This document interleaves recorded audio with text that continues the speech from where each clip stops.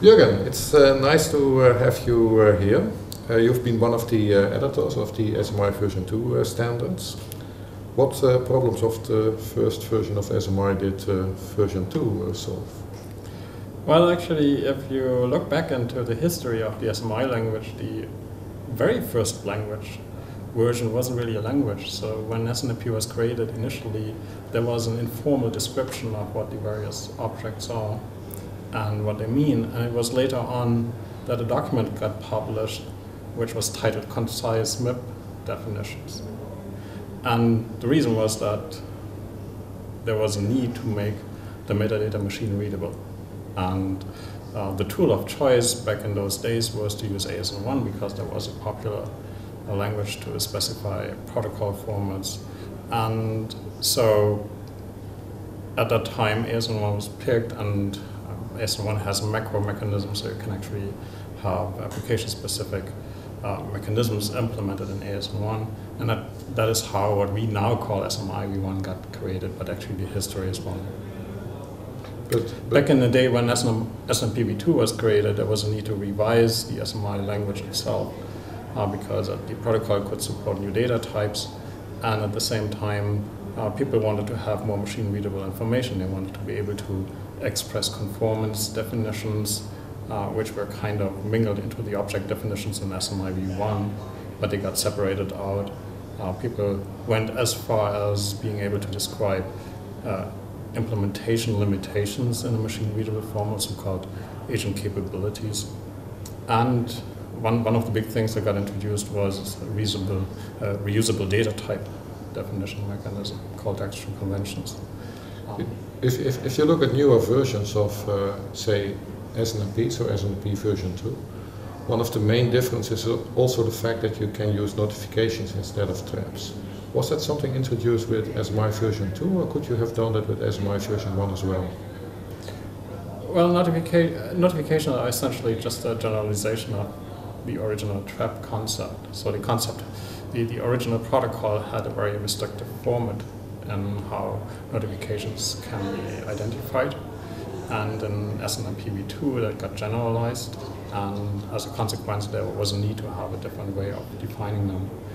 So that went hand in hand, and making the notification mechanism in the protocol more generic caused the change in the SMI language. What is the status now of SMI v2? Is it full standard? It's full standard since 1998 or something like that. So people who still refer to SMI version 1, they should get updated. That was an interesting decision at that point in time, because the IETF has a number of MIP modules published that are in SMI v1 format. When SMI v2 became full standard, it didn't make sense to declare SMI v1 historic because we have a number of documents that depend on it. And it was not feasible to revise all those documents and to republish them. And as a consequence, SMI v1 is still a standard. It's a not recommended standard. So it got labeled as it's standard, but you shouldn't use it.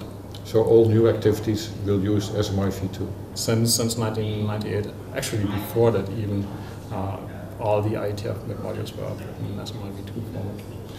Some people know about, say, SMI version 1, SMI version 2, SNP version 1, SNP version 2 and SNP version 3. Is there any relation between the numbers of SNP and the numbers of SMI, or can you use the combinations in whatever way you want? You can actually use them in any combination, so the version numbers are really distinct.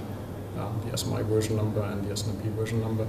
You can carry SMI v1 specified MIP modules in SNP v3.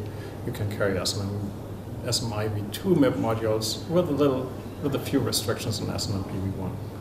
The restrictions are 64-bit data types that are in the SMI v2, but not in the SNP v1. So it's not the version numbering that plays a role for v2 and SMI v2, that it somehow is related to each other.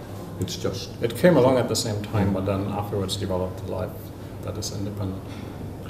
Is there still a need to further develop the SMI version 2? I remember you've been active on the SMI next generation NG. Yes, so we started a project at the end of the 80s And the motivating factor at that point in time was that there was a big wave on doing policy-driven network management.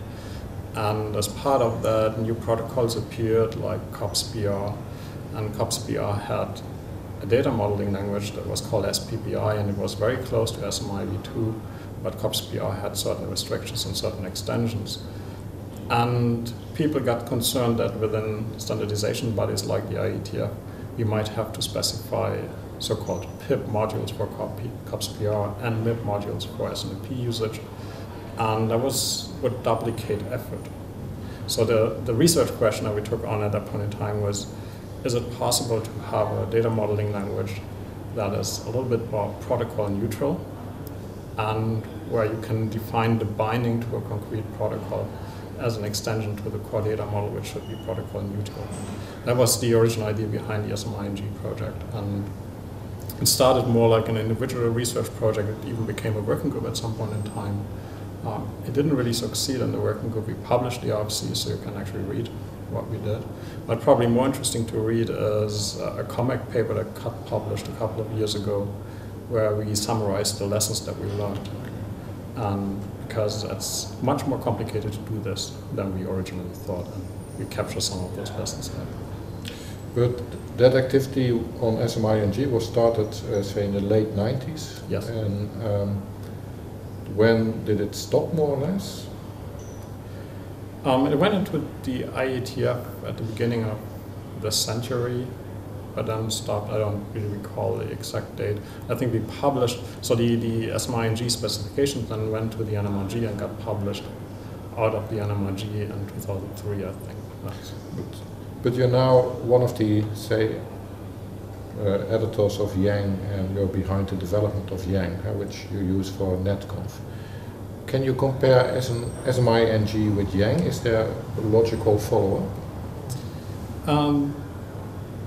So the funny thing is, when Yang was generated, many of the original design decisions of the Yang language were actually taken from SMI-NG. So syntactic questions, questions concerning the base data type system and so on, were all incorporated from SMI-NG. But then, of course, based on the experience that it's really hard to build a protocol-neutral data modeling language, Yang by design was not designed to be protocol-neutral. And so it's tightly bound to the abstraction that the NetConf protocol uses, and the way it has special capabilities in the Yang language to control how NetConf would process certain requests. So at the end, SMI-NG failed in the IETF when it was an SMI-NG project, but it was still useful because parts of it survived. Okay. And how is Yang standardization currently running? Yang has been, the language itself has been very successful. There's a specification, there are a few bugs that people uncovered, but most of it turns out to be pretty stable, and we have multiple interoperable implementations, so that's doing pretty well. Coming back to NetConf, can you somehow use NetConf in combination with SNMP MIP modules, or are these two separate worlds? I saw you've done some work on mapping. So. Yes, so that's of course a common question. If people have existing SNMP code bases, can you actually access the instrumentation that you already have in an automated way through NetConf? Now, in terms of reading data, this is a solved problem. There's an RFC that actually tells you how you take a MIP module and convert it into a Yang module, so you can actually get a Yang representation of the data model and then access it through NetConf. When it comes to writing, then the underlying models, how data is stored and how the persistency of data is managed, is fundamentally different between NetConf and SNMP, and that kind of prevents an automated translation. So essentially the translation is read-only, because in SNMP every designer of the MIP module has the complete freedom to define how something is made persistent. NetConf has a certain concept, a certain model of how to deal with persistency, and so you can't automatically translate. So you lose certain data, certain information if you translate from SNMP MIB modules to NetConf configurations?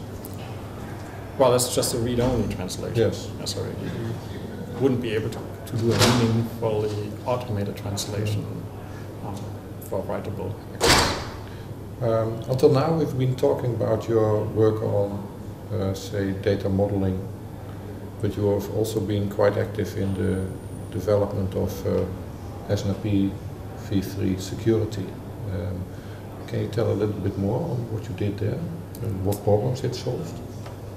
So SNMP v3 security originally was based on the old SNMP model that everything has to be self-contained, and as a consequence the SNMP v3 user-based security model incorporates everything that you need to change keys and to establish keys, to define identities and so forth. Now, was that a wrong decision if you look back? I believe that was the wrong decision. The reason is that security, the cryptographic mechanisms of security are reasonably well understood. What is really the challenge is key management and identity management, and the fact that SNMP came with its own solution made it relatively expensive for an operator to establish yet another key management system. And so operators were very reluctant, and they said, well, we already know how to manage identities using for other protocols like SSH access to boxes, and we're not willing to invest the same amount of effort to manage keys just for securing SNMP access. But what did they do then? Did they embrace SSH or TLS? Or? Well, operators reported that to the IETF, and the IETF chartered a working group to work on how to run SNMP over SSH and how to run SNMP over TLS and DTLS. And that working group found out that the architectural model of SNMP wasn't very flexible in doing that, because it assumed that the security is provided within the SNMP processing, but now the security is provided essentially as part of the transport. And so in order to fit that into the architecture, we actually had to change the architecture a little bit to make that work. If you would now recommend an operator to use SNMP with a certain security model, what would you advise? Probably not the original USAC. Would it be TLS, DTLS? Would it be SSH? So there was some interoperability testing of the TLS and DTLS security models. There surely are interoperable implementations out there. This is less so for SSH. So it seems if you're interested in using a more standard security mechanism, you'd likely go for TLS or DTLS, less likely for SSH. Okay. Thanks a lot for this interview. You're welcome.